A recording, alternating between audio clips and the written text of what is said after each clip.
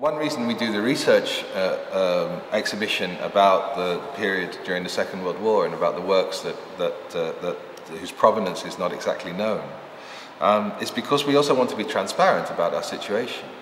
I mean, we want to say clearly that we don't know where these come from, and it's not that we think there's a suspicious or a non-suspicious origin for them. We simply don't know, and we probably will never know.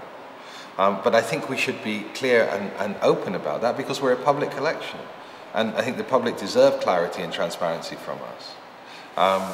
I think the second reason we do it is if you're doing an exhibition about politics and you ignore the politics within your own collection, then you're not being credible.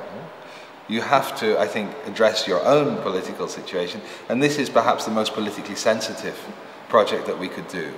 I think some of our colleagues think that it's incredibly stupid to do this because it might mean that some issue arises where otherwise if we kept it secret nobody would have known. But I think it's precisely in not keeping it secret that we can be credible in the rest of our political stances. And of course we risk, possibly risk some of the collection, but I think if that risk is genuine then I have a very clear answer: we shouldn't have that work.